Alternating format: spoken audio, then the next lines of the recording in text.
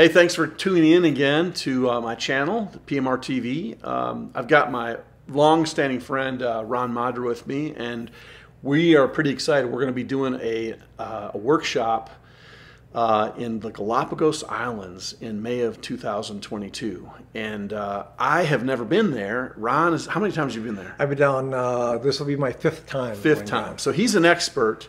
Like, we're both professional photographers, but I can't wait to go there. And it's like everybody that goes to Galapagos comes home and says, I'm a changed person. It's like this amazing, crazy, unbelievable place. And there's all these animals and birds and reptiles and stuff that you can't find anywhere else. Or at least there's so many species there. It's like slammed on this archipelago.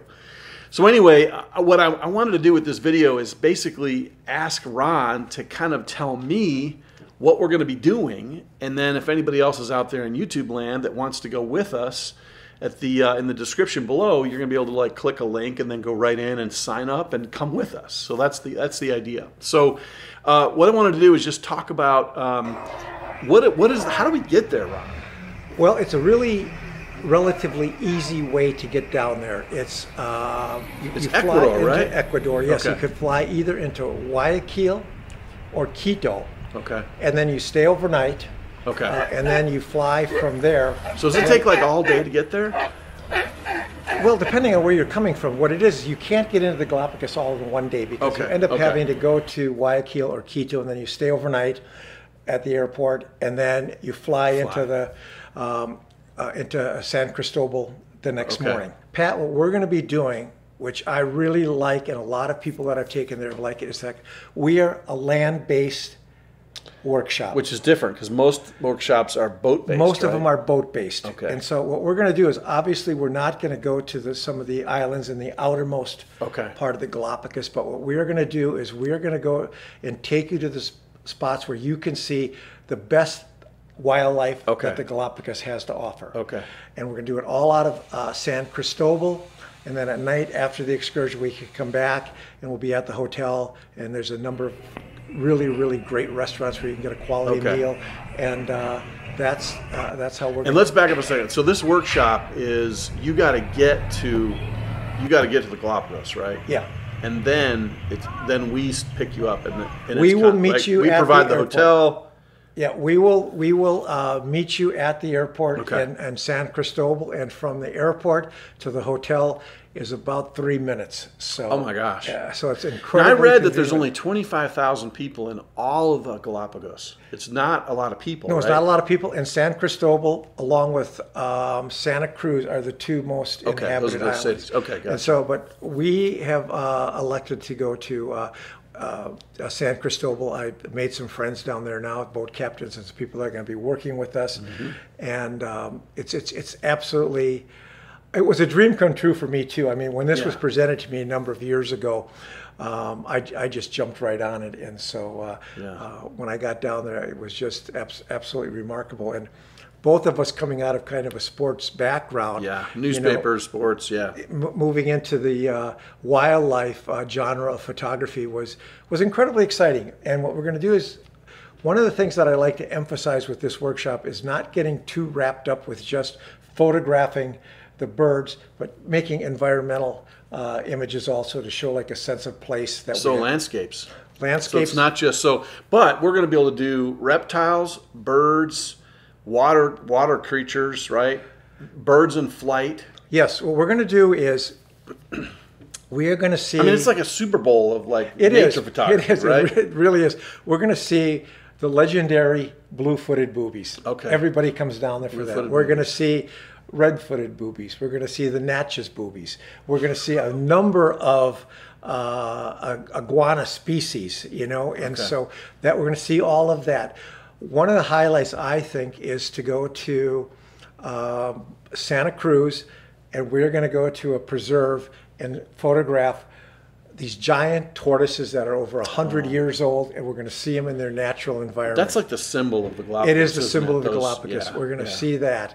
We are then going to take you on an incredible trip to island of Hispaniola. And the time of the year that we're planning this workshop, it's the only time of the year where you can see the waved albatrosses on the nest and in flight.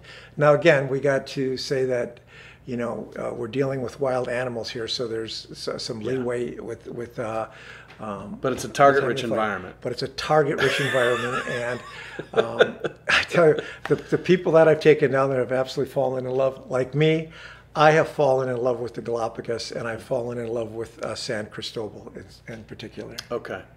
So part of what we're going to be doing is Ron is, of course, the sort of expert on this. He's been 5 times. This will be his 6th trip, I guess. And I'm going also because I'm interested in all of this. I'm really pumped about, you know, not having to have a press pass or a parking pass to go someplace.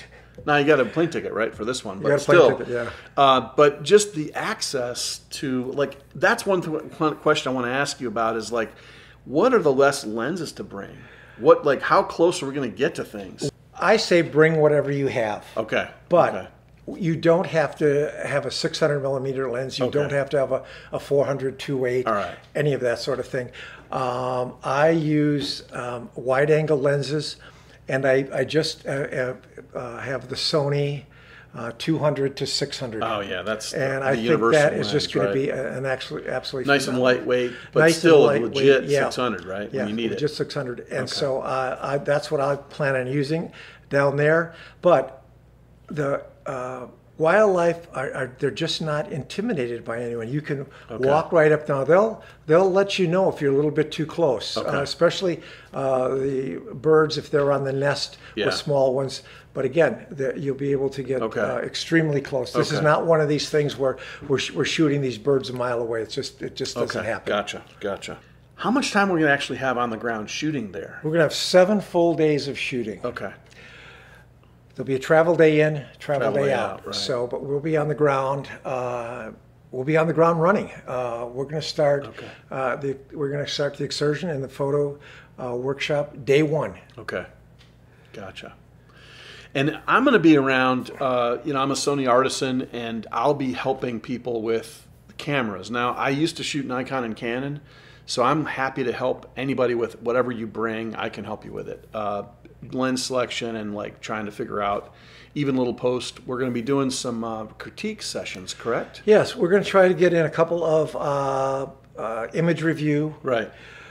So we can make sure that everybody's on the right page. Everybody's going home with what the photographs they had hoped to go home with. I mean, one of the things that I don't want is I don't want people to be disappointed when they leave the Galapagos. This is a once-in-a-lifetime photo opportunity, and I just want to make sure that between the two of us, you are going to be able to maximize all the opportunities that are presented to you, so we can, you know, look at these images and make sure that you're getting exactly the images that you hope to go home with. Yeah, we kind of want to guarantee your success. I mean, if you're going to, you know, get all this together and take this time, we're going to make it, you know, give you a lot of bang for your buck. We're going to absolutely try to put you in the right location at the right time. Now tell us about these guides, because you're like on a first name basis. You know these people. I do know these people. I do know these people. Of the trips that I've went down there, I have a boat captain that I'm going to be using, and I have a couple of the naturalists that I'm going to be using. And these people are so knowledgeable.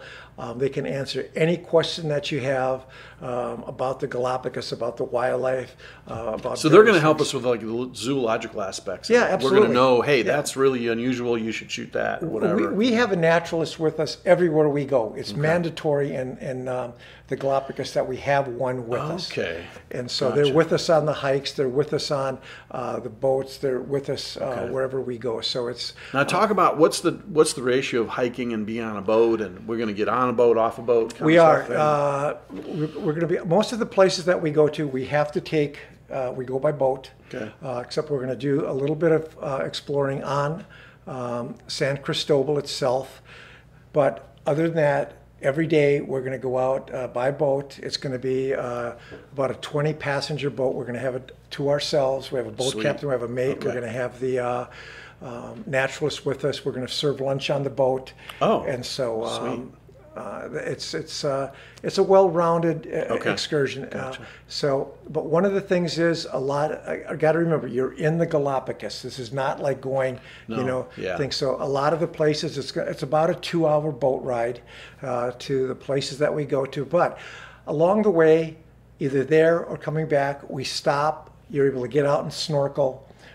Swim with the sea lions, so you're going to be able to get in the water. If you got underwater cameras and that sort of thing, you're going to be able to photograph the sea lions underwater. They'll come up and play with you and that sort of thing. So it's a pretty cool trip. So besides the photography aspect of it, you're going to be able to get in there, do some snorkeling and that sort of thing. So it's not your basic 9 to 5 photo workshop where we're just pounding you, just doing the pictures all day. So we go to the islands, and we're on each one of these islands for a couple hours, and then we come back, and then you can get showered, and then have a meal and something. But what's the weather like there in May? What should we expect? It's beautiful. It's not extremely hot. It's like on the equator, right? It's on the equator. Right, cool. But we've had phenomenal weather, and one of the things that I also like to do is, at the end of the day, this is something that I kind of stumbled upon on my first trip down there, is that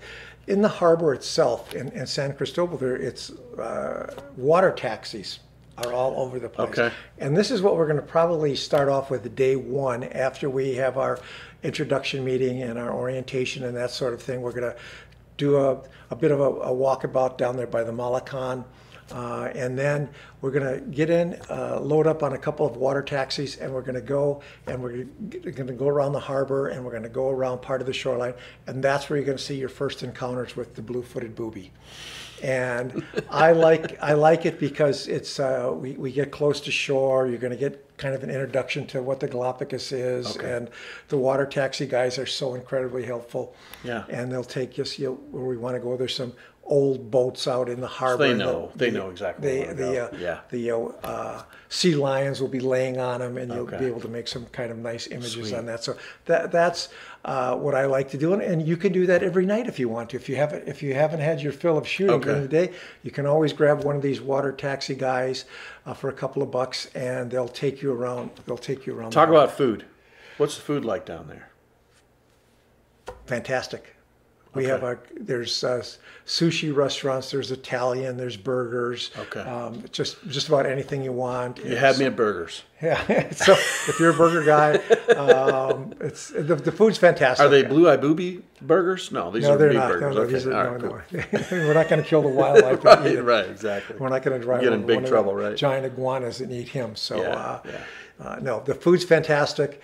The hotels are fantastic. It's just, I can't say it. It's an incredible trip, and I think that you're going to enjoy it. I'm really pumped. I wish May would come quicker. Yeah, and so we've been down there a number of times. We have this thing laid out, and it's just, we'd love you to join us. Now, what's the maximum number for the Galapagos? It's our maximum number is 12, and that's because we bought out a hotel. Everything is really small. Everything is small. We bought out the hotel, and again, we can only take 12 people on the boats with us. And then we have the captain and the mate, and so we have to keep the group to 12. Gotcha.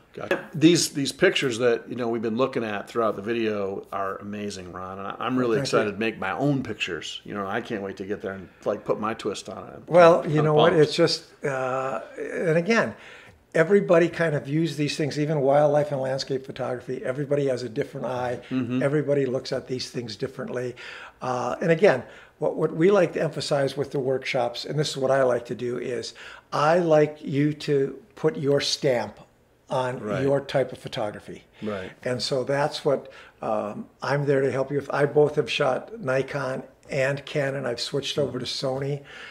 Thanks to Patrick here, and so Don. But I can help you with composition and that sort of thing. So, and again, I want to emphasize, we want you to come back with some extraordinarily strong images from the Galapagos of wildlife and the landscape down there. I just want to circle back around to talking about the gear. Really, what do you need? And it sounds like to me 24-72-8 G Master, 7200 G Master, and then maybe a 2-6 if you had the The bread is that?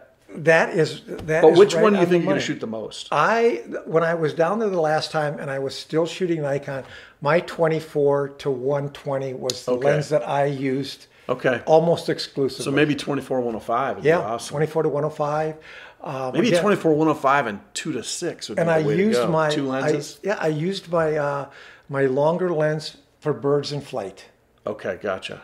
But again, these animals are not intimidated by you. You're going to be able to get up there, and you're going to be able to use a wide angle lens, and they're just going to sit there and pose for you. Wow. It's absolutely extraordinary. And then there's got to be like flowers down there, and if you want to do macro stuff, there's got to be all kinds of other things too, right? Yeah, there's it has everything that you want to offer photographically, cool. And so, but again, primarily, we're going down there to show you the Galapagos wildlife. Okay. And to help you come back with some great pictures. Well, I can't wait, man. But thanks so much for watching. This is Ron Modra and Pat Murphy-Racey saying thanks so much, and hope you'll join us to the Galapagos in May of 2022. It's going to be a great trip. Yeah. Just check the link below to find your way to the website where you can sign up. Thank you. All right. Are you putting a love cup in there? Well, yeah, man. I love you, man. It's all good. That was really. You never know what people. That was really funny when people see everything in these videos. We were laughing. It's weird. At the Smokies thing. Oh, it was great. Because that sets a tone for people going, oh, I want to hang out with those guys. And then you know what? I suspect once you get this up there, we're gonna get some people rolling in. Probably will. Probably will. Or we'll get the people on the fence to go, I got to go to that. Yeah. All right. So I'm going to go ahead and start. Okay, you start. Let's see here.